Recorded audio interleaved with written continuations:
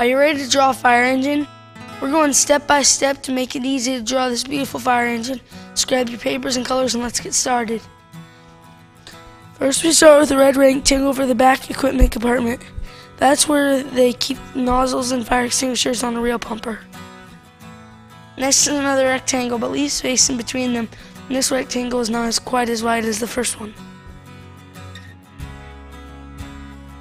Now we add a line across the top to connect the two rectangles. And then draw a curved line to connect the two rectangles at the bottom. Do you see where the back tire will go? Now grab your black crayon or marker and let's draw a smaller rectangle that's just in front of our right compartments. This is the start of the pump panel.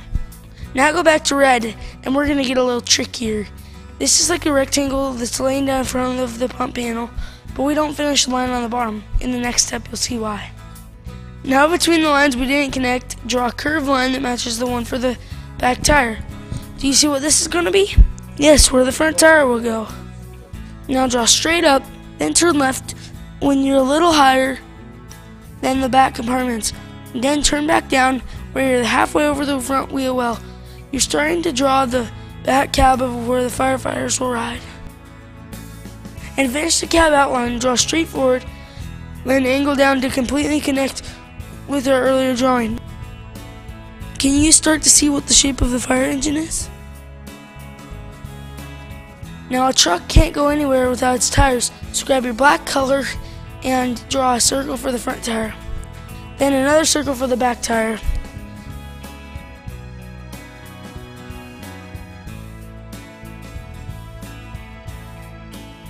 Then back to the front tire. Let's draw a smaller circle inside the bigger circle.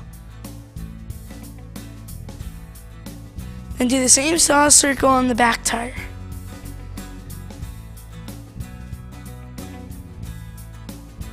Now return to red and let's draw a small square with rounded off corners for the window in the back of the cab.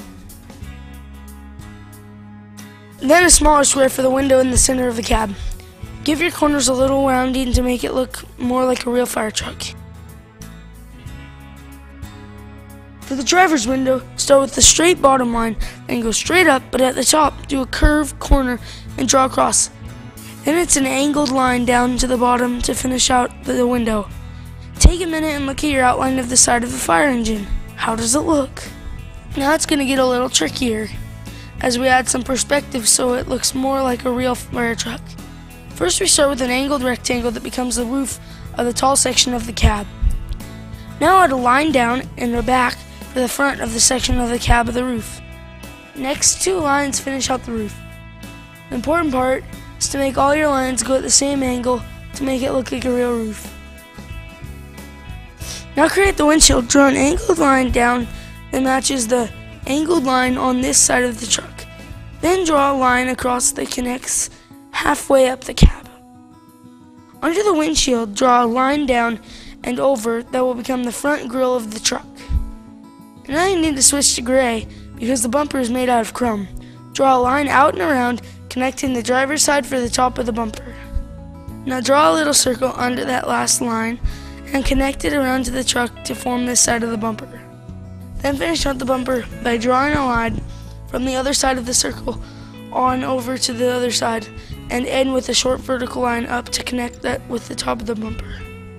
Moving back to the pump panel, we're going to draw the chrome wall that connects the red compartments with the black pump panel. The next line adds depth to the storage compartments. Be sure to connect it all together with a little line to connect the red compartments.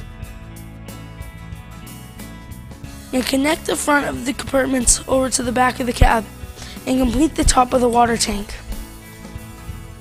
Above the black pump panel, let's divide the square and add a new bottom line to add depth to the panel.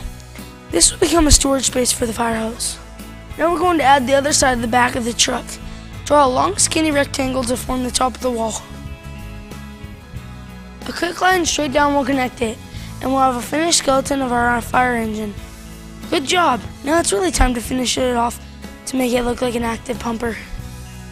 First, draw a skinny rectangle through the middle of the storage compartments, then color it in with yellow. Remember, if you ever need more time on any step, you can hit pause on your disc player. Then continue when you're ready. Now let's start coloring in the fire agent. You can use one color of red, but if you want more depth and realism, try using 2 shades of red for a gradient effect. Continue on with the coloring in the middle panel. And then the last panel. It's really starting to look like a real fire truck. Now let's move on to the tires. Use a combination of black and gray to fill in the outside ring of the back tire. Then do the same on the front tire.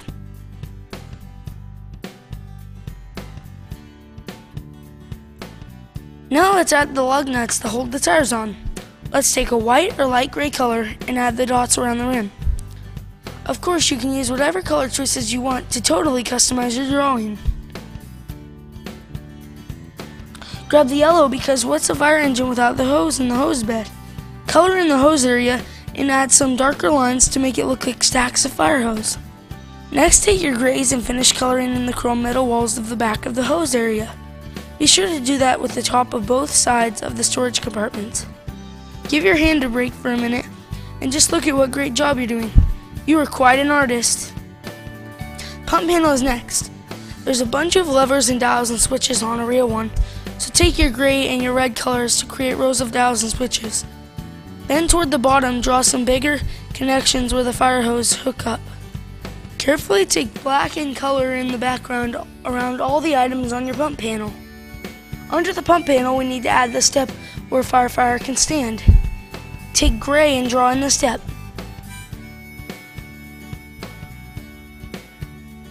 Then finish it off with the chrome look by shading it in with your colors of gray. While you're making things look like chrome, let's shade in the right side of the 2 boxes above the pump panel. And for the left side, get your yellows back out to create a stack of fire hose. Leave just a little space between your hose and the top of the box.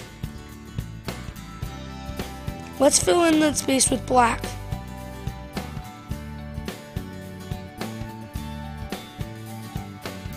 And to finish off that area, make the top of that box look like chrome metal with a combination of grayed shades. Take a lighter shade of gray and add texture to that area by making a bunch of little short lines to make it look like metal used on real fire engines. Now let's finish off behind the back tire by shading that dark color. And then behind the front tire as well. Now get your red back out and draw a small rectangle in front of the front tire.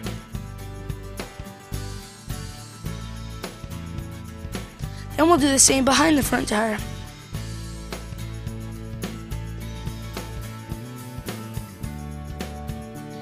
And now 2 lines going up from the tire area.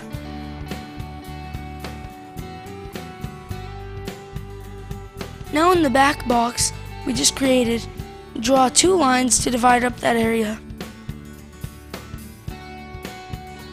And then in the front box, draw a circle, which will become the area for the truck number.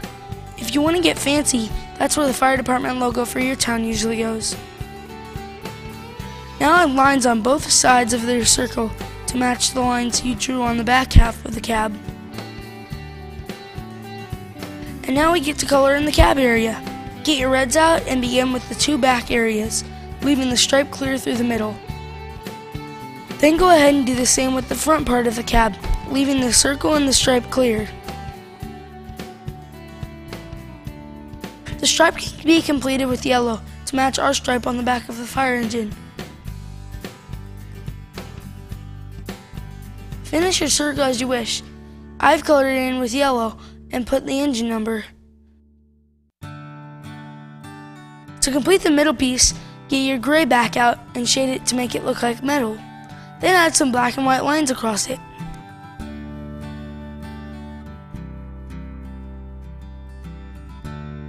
Now let's finish the running board where firefighters step to climb aboard. By now you're an expert at chrome metal, so shade the part behind the front wheel, followed by the area in front of the front wheel.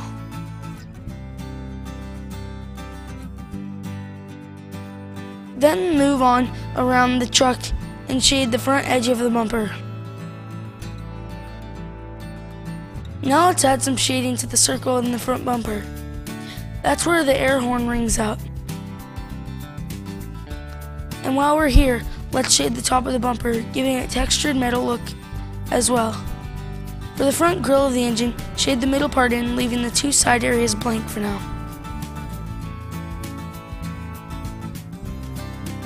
We need to add the headlights, so get out your red color and draw 2 circles for the headlights. Now you can finish them by shading the headlights with a blue tint.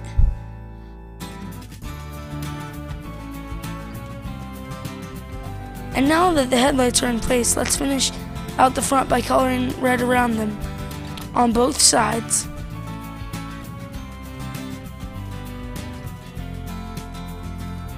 Of course, this truck needs a windshield, so grab your black marker and draw 2 lines across the front opening. Then add a vertical line up the center between the 2 black lines. Grab your blue again and add some color to the windshield.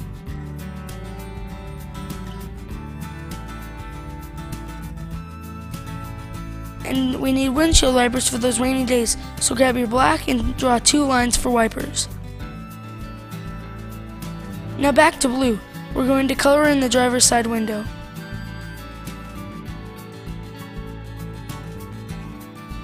Then keep moving back and shade the small middle window.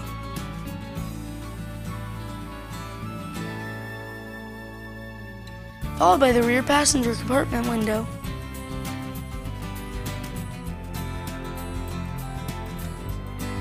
Now you need to use black and gray with a good point to add the rear view mirror for the driver right at the front of his window.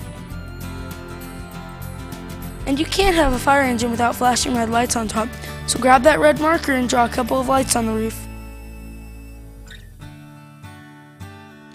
Now shade between your 2 ends to have a modern emergency services light bar across the top. Fire equipment also has lights on the rear that flash to warn people, so add a couple of red lights right on top of each of the back corners. And for your final touch, draw the truck number on the top of the cab, just like you'll find on fire engines in big cities today. And there you've done it. Great job! You drew a fire engine and it's ready to respond to the next emergency call. Take your drawing and show all your friends and family, because you drew it yourself.